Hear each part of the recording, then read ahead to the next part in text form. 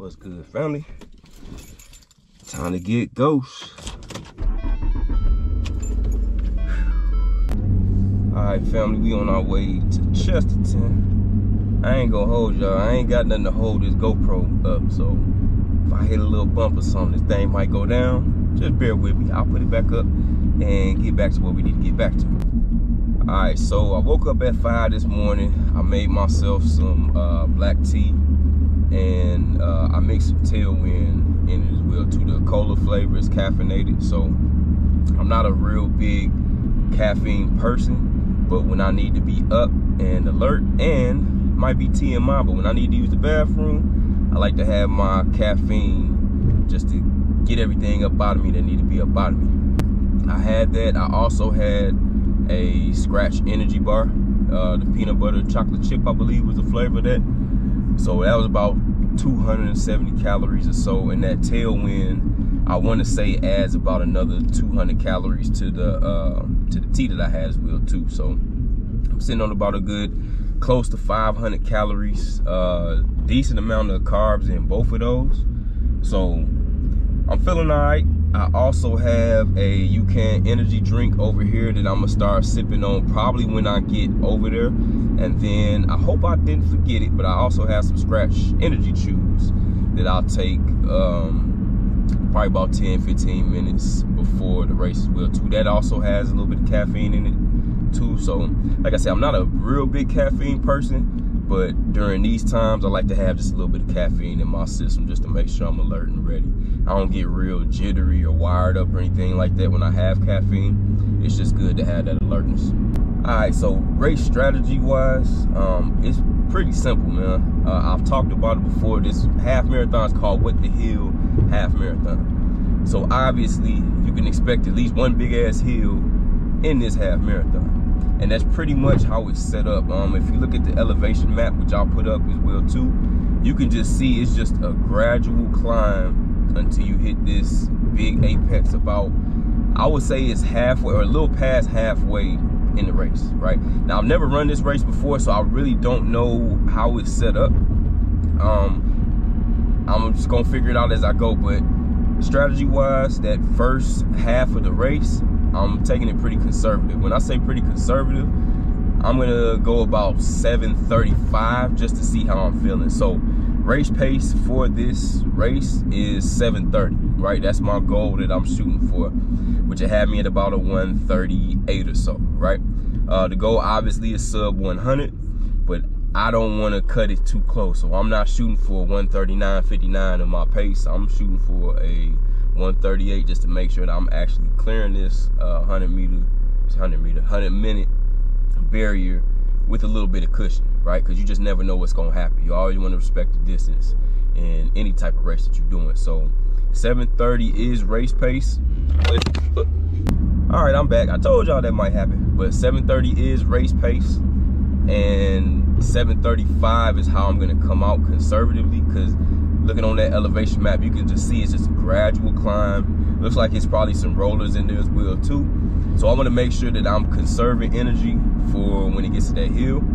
And then when I'm over that hill, the biggest one there, then I'm getting back on race pace. And then as we get closer to, I'll say 10 miles, right? Really start to pick it up if I have the energy to do so. But yeah, that's it, man. I'm gonna get there with plenty of time to stretch. Not really stretch, but do my dynamic warm-up. You know, I love to jump rope, so get some jump ropes in, some skips in, some dynamic movements and stuff like that. And really just kind of just relax, walk around a little bit, just get the fresh air, take all that stuff in, and just get myself mentally ready. I like to be early for races. I don't like rushing, and I hate that. I never get anxiety about really running a race, racing a race. It's all the shit outside of the race that makes me nervous.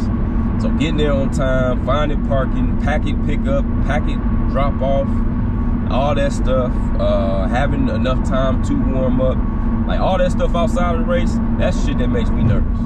So that stuff, most of the time I can take care of and I have control over. So I want to make sure the things I have control over, I'm gonna keep control over them. and make sure that that shit is taken care of. So I'm gonna be out there a little early, and then do all the things I need to do. It's not a huge race, so I should be able to find a decent place to park and be close to the start line, so I can get back in my car and just sit down and get off my feet a little bit. Oh my God, I left my shoes. I gotta go get my shoes, y'all. I'm tripping. I gotta go get my shoes. All right. Y'all, you can't make this shit up, man. This is crazy. My ass supposed to been there about 10 minutes ago, parked, comfortable, stretching, doing all the shit I was just saying I was supposed to be doing and not have anxiety. And look at my goof ass, full of anxiety, because I'm just now leaving from the crib, get back on the highway to get to this damn race. Ooh, Lord have mercy. Woosah, JC, woosah, calm down. Boy, you can't make this shit up. The irony of me talking about what I was talking about, only to realize that I left my fucking shoes at the crib. Damn, you got to be kidding. Whew, no, you can't make this shit up. You can't make this shit up. Calm down, calm down. I should get there and still have about a good 20, 25 minutes to like calm down, do a little something, and just be cool, right? I did pack and pick. I already got my bib. My bib is already on my shirt. Like I'm good to go. It'll just be getting parked. Probably use the bathroom as soon as I get there, and then, you know, get some skips in, just do some movements, and just calm my ass down. And right now I'm upset, as you can see, as you would probably be as well too. How the fuck you forget your shoes though, of all things? All right, man. All right. I don't even remember what I was talking about. I know I was talking about the anxiety piece. I don't remember anything else that I really said. So I'm just gonna leave it at that. Guess what, y'all? The directions was wrong. So not only am I late, but the directions I had me pulling up in somebody's apartment complex. Well, you can't make this shit up. I tell you. I tell you. This is wild. So I don't know. We gonna see, man. We gonna see. It's already past 7 o'clock. I was planning on being there over a half hour ago. You can't make this shit up, man. Can't make it up. Ooh, Lord have mercy. It must gonna be a good race, man. It has to be a good race today. For me to have to go through all this, it has to be a good race. That's what I'm gonna keep telling myself. All right, family, I'm here. It is 7:10. I got 20 minutes till start, so I'm gonna put my stuff on. Probably don't even need to use the bathroom now. We just gonna get after it, all right? So I'm gonna catch y'all at the start, man. Let's get it.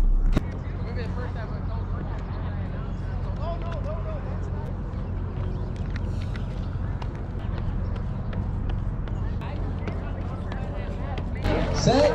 All right, here we go.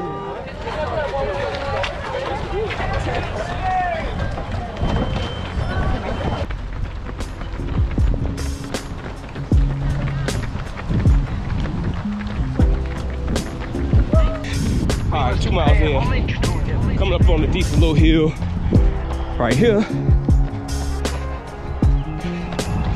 All right, let's get it.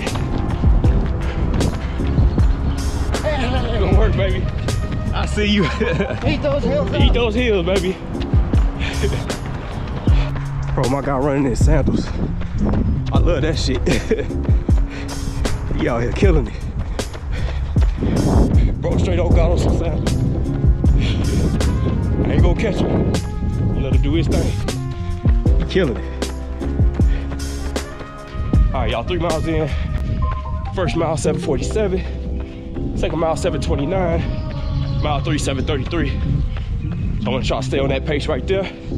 And hey man, it's been a lot of rollers. Been a lot of hills so far. I'm not used to this, so gotta keep it conservative.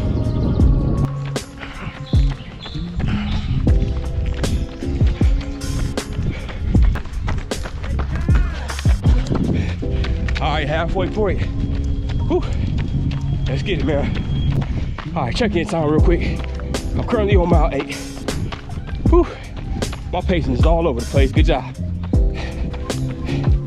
I want to say mile 4 was like 7:26. Mile 5 was like 8:15. Mile 6 was like 7:44. Mile 7 is around like a 7:13. So, like I said, I'm all over the place right now.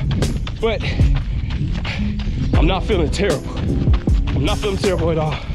So I still got energy to kick it in. So that's the play. I still got a long way to go. So I'm not trying to get too aggressive too early. But we currently on mile 8. I'll check back maybe about mile 10. We'll see. All right, we at the mile 9 mark. 7, we're about 7:13, 8, 6:48. It was a big downhill there. And just ran 7:20 on mile 9. So I'm sticking to it, man. We gonna get it. Still got a lot of rollers. You can see that big hill over there. All right, man, 10 miles, 7:23. Time to start kicking it in. Boy, just remember seeing everybody in their Boston and London videos and the excitement from the crowds cheering and the hype. Boy, I ain't got a bird chirping for my ass right now. But damn it, I love it. Where else would I rather be right now? In the open roads, running a tough ass half marathon. Who got it better than the boy JC? Nobody. Let's get it. A few moments later. All right, y'all, I ain't got that much battery life, but we did it. Whew, Lord have mercy, that was tough. Excuse me.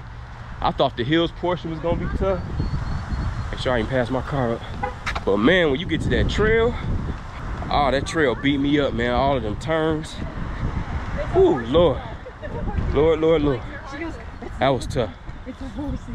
Now, when you see my time, my official time, it's gonna show it was way faster than what I really ran. I believe my watch just told me 1:39:20, which is under 100 minutes. Congratulations, JC. They clock might say like 1:36 something. I said this before.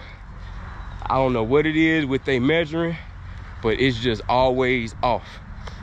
I would love to say that I ran a 1:36, but I know truly that I didn't do that. It was 1:39:20. We gonna run with that today. And I'll try to give y'all some more recap as I'm in the car on my way back home. But we did it, man. Sub 100, 1:39. Let's get it.